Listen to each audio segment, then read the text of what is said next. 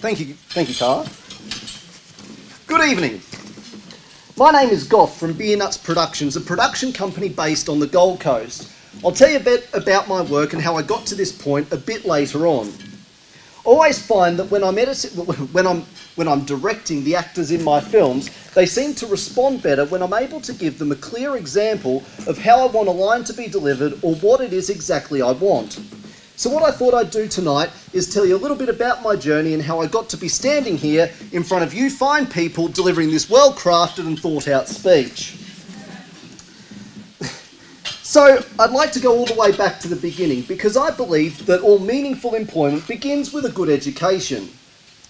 I attended Labrador Primary School on the Gold Coast, and in my opinion, there is no greater example of inclusive education than that school.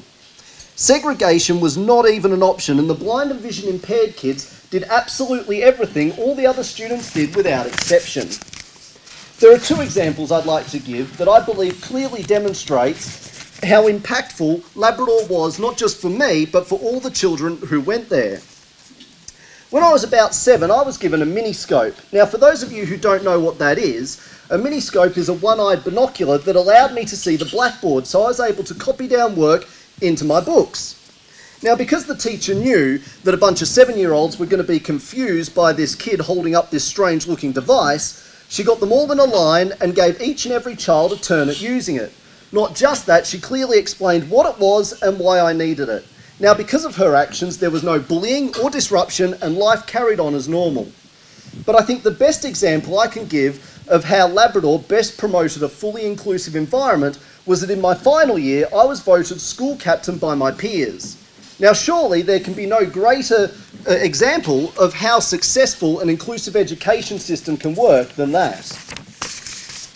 Now I'm older, I firmly believe that if one of those students had a business and were hiring staff, they would think back to their primary school days and they would say to themselves, well, I went to school with a blind kid and he did all the same work that we did and he got along with all the other students fine. In fact, I even voted for him as school captain. So instead of dismissing a blind person out of hand, they would happily interview them and consider them for any position as an equal. So after Labrador, I attended Miami High School. Now sadly, Miami did not promote an inclusive environment.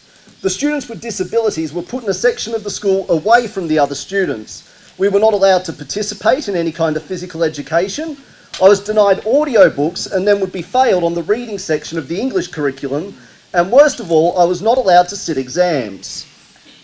So as a teenager, being segregated and ostracised from the school community meant that I was walking around with a target on my chest for bullies, and being put in the too hard basket by the teachers meant that my education suffered. Put those two things together and it doesn't do much for a young person's self-confidence and self-worth.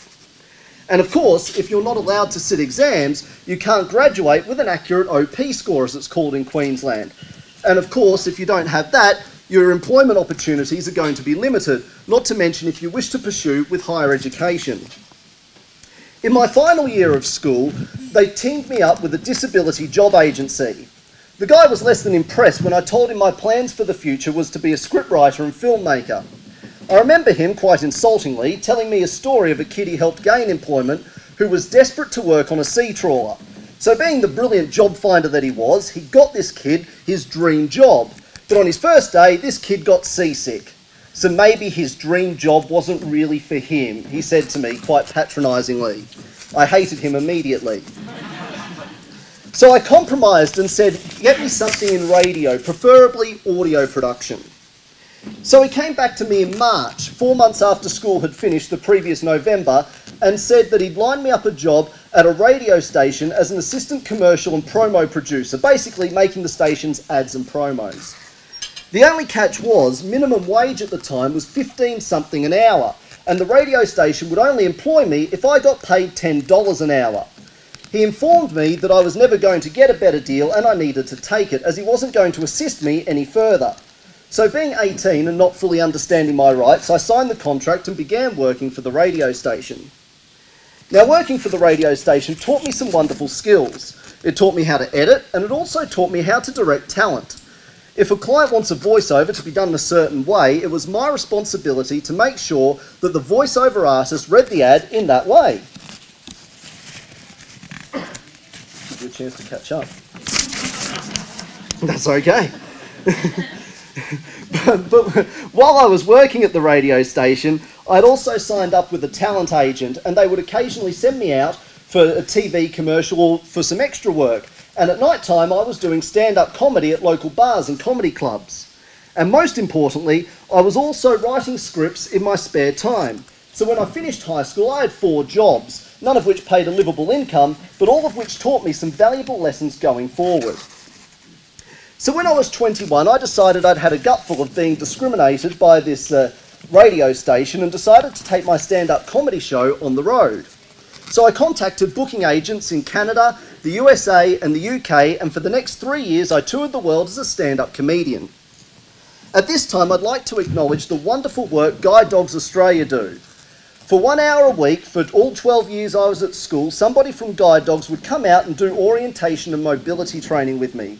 Now, for those of you who don't know what's involved with O&M training, it's teaching me basic life skills, such as how to cross a road safely, how to catch public transport safely, how to read maps, basically how to get around.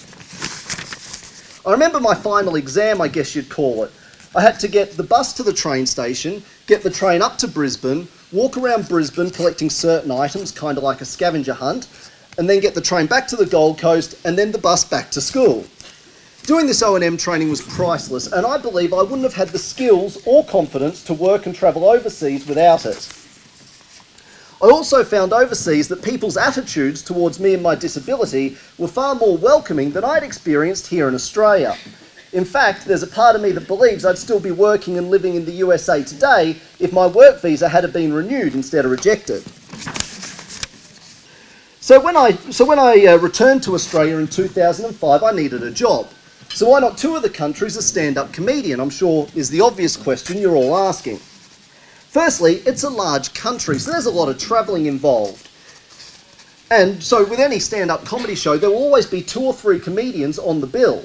But unlike overseas, where fellow comedians were happy to give me a ride from town to town and gig to gig, the Australian comedians were not. Not even when I'd explain my disability would they assist. That's your problem, would be their attitude. The second problem was the agents. Again, unlike overseas, they were not prepared to pay travelling expenses, etc. Again, not even when I'd explain my disability would they assist. Perhaps it's a shame none of these people attended a place like Labrador Primary School. So the hunt for a job commenced. The first port of call was the newspaper ads. Now, getting a job interview was never an issue. As I'm sure you've all gathered by now, talking's not a problem for me. So I attended many job interviews, mainly for call centre and telemarketing work. But I'd get the same ignorant and, quite frankly, offensive response each time. "I don't think this job is really for you," said in the most condescending tone they could muster. Firstly, how dare they tell me what I can and can't do? They don't even know me. And secondly, everything was fine over the phone, but the second they realised I couldn't see, they didn't want to know. In fact, one company hired me, and then when I was filling out their insurance form and I had to tick a box that said blind or vision impaired, they sacked me on the spot, told they'd changed their mind. Again, I make the point, think about what this blatant discrimination does to a young person's self-esteem. So I went to several privately run job agencies, but none of them would take me on, because finding a blind guy work was just too hard. So I went to several disability-run job agencies, but again, they were less than keen to take me on. So while all of this was going on, I was still writing my scripts, and I'd started up Beer Nuts Productions, my production company. I'd also started sending out scripts to TV networks and film producers, but with little success. And of course, a brother needs to eat, so the hunt for a job continued. So I went to a state-run job agency, and the guy there was really nice, an older man who I liked because he was honest and direct. So I told him my story and what I had done employment-wise in the past, and he said to me, "Look, I can put you on the books if you want, but your chances of finding a job are pretty much zero. But the good news for you is, you've got skills that don't require you to be employed by somebody else. You've already started up your own production company. My advice is to put every ounce of energy you have into that, because the only chance of employment you have is self-employment. I appreciated the fact he was honest and didn't dismiss me out of hand like others or was condescending or patronising. So I took his advice, and over the next 4 years I sent out scripts and pitches to every production company, distribution company and network you could possibly imagine, even private investors. But because of my disability, they didn't want to know. Finally, in mid-2010, I decided that I'd pull all my funds together and I'd make a documentary about disability and mental health. I entitled the documentary I Will Not Go Quietly, and using my own story as a template, I put interviews with 24 experts in a range of different fields around it. Once complete, I sent the documentary out to film producers and networks and distributors, again, all over the world, but because they found the subject matter too confronting, I wasn't able to get it commercially released. So I had this film, but no way for people to view it. So I thought, why not put it up on my website, and then anybody from all over the world can just download a copy. So that's what I did, and it received a brilliant reaction. Since 2010, I've gone on to make 13 short film projects, write and produce 8 audio downloads, and write 5 books, all of which can be downloaded directly off the Beer Nuts Productions website. So my business model is a simple one. The profits from the previous project go on to make the next project.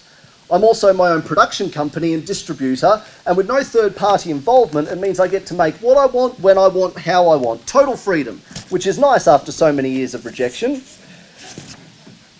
So take what you will from my journey, but above all, make sure you go and visit beernutsproductions.com, because a brother still needs to eat. Thank you very much.